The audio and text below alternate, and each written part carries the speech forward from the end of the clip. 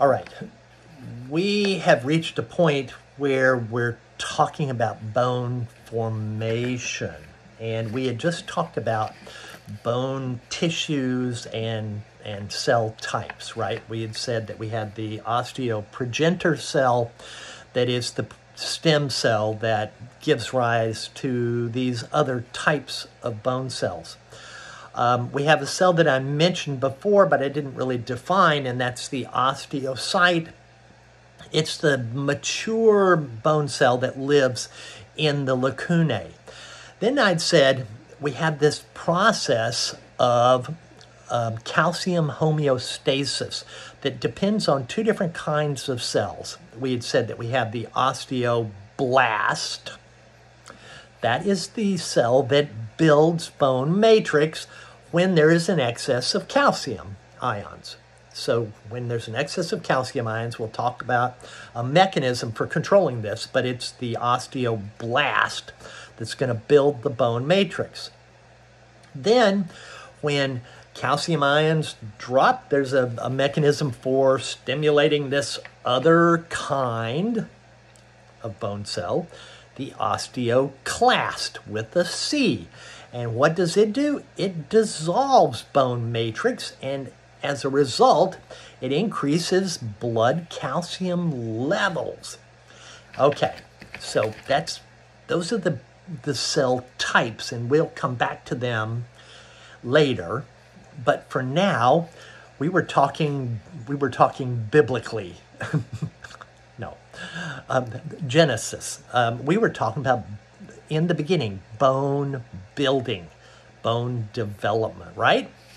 So the process of building bones is called osteogenesis, creating bone.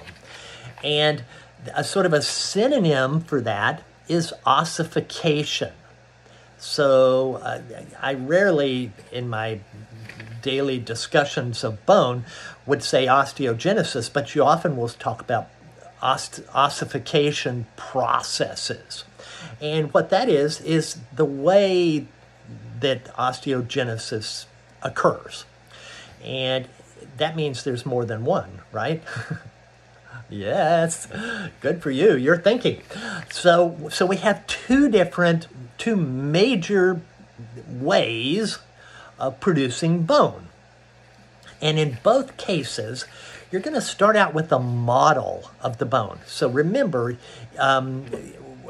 we had said bone itself doesn't grow. It's produced, as we were talking before, as cartilage, and that's one of the ways. But the other way is for there to be a bone model. You have a model of the bone in either case, which is connective tissue.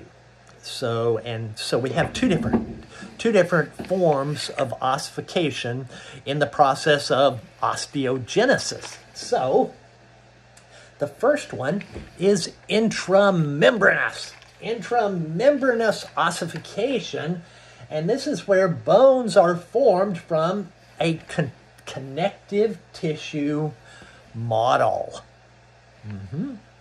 And the one that I'd mentioned before, for the long bones, is endochondral, and this is where bones are formed from a cartilage model.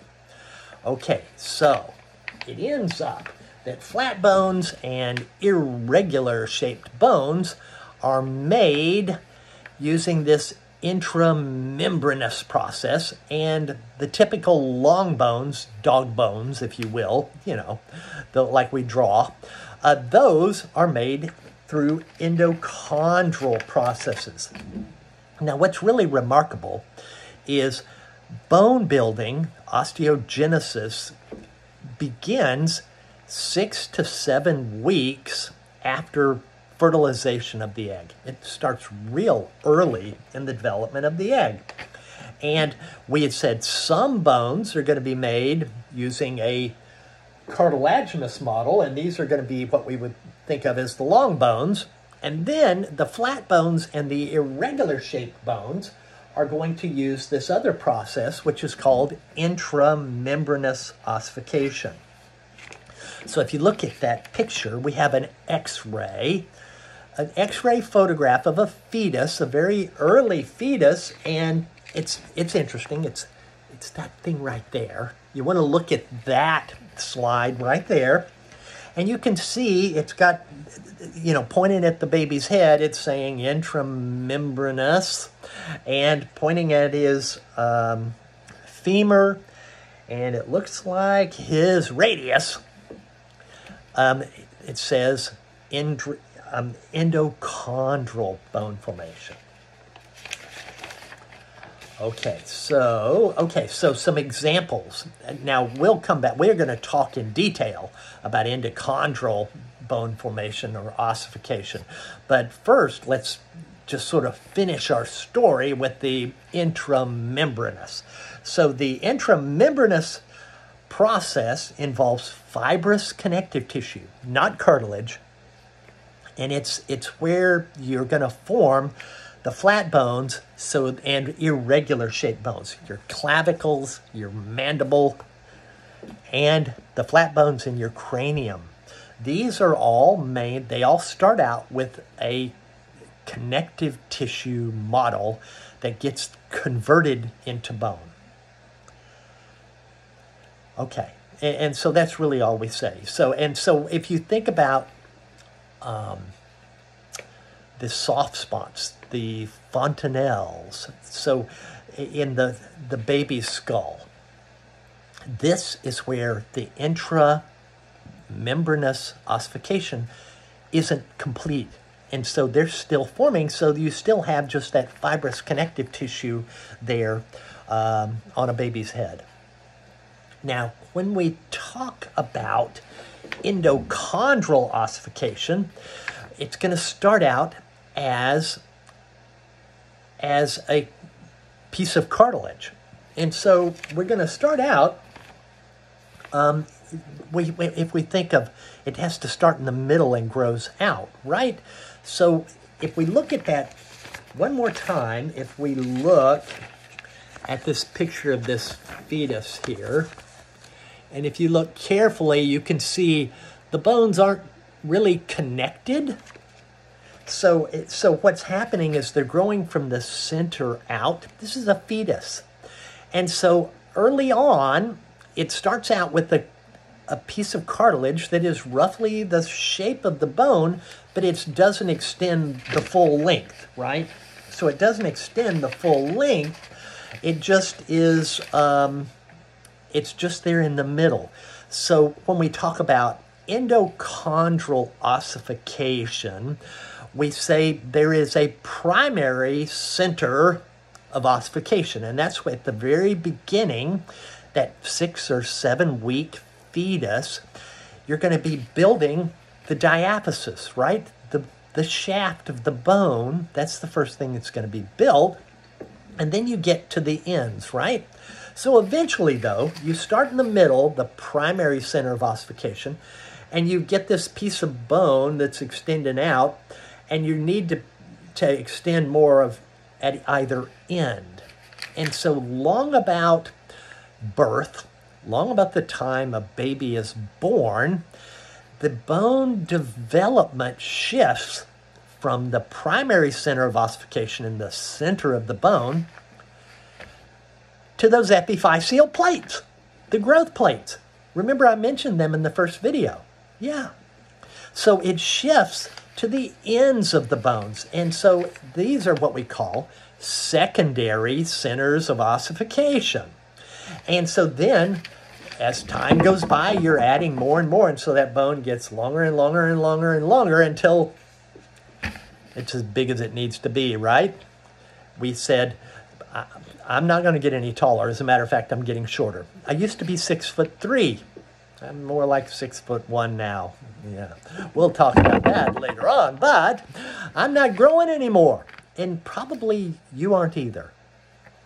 And why is that? Well, there's a whole story behind that, but what happens is that we'd said, what happened to the primary center of ossification?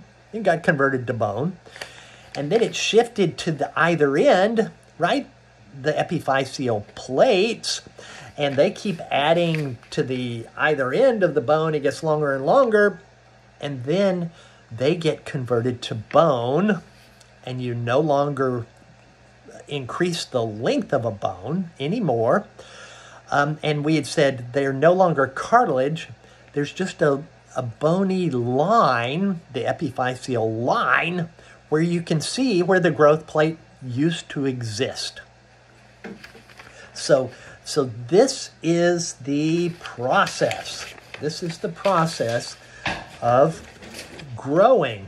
Now, one final point that I'm going to make today has to do with appositional growth. Now, we were talking about growth in length of long bones. But now if we think about over time, your bone actually does continue growing in diameter. So the diameter of your bone will continue to grow throughout life, and that is what we call appositional growth. So, and that's where the outer, the diameter of the bone gets bigger, and that medullary cavity gets bigger as well. So on the outside, you have osteoblast, building bone, and if you make that canal bigger in the middle, that means you need osteoclast on the inside. And so that's bone growth. We're going to shift next time. We're going to shift into another microscopic look at this process, but I'm going to stop here for now.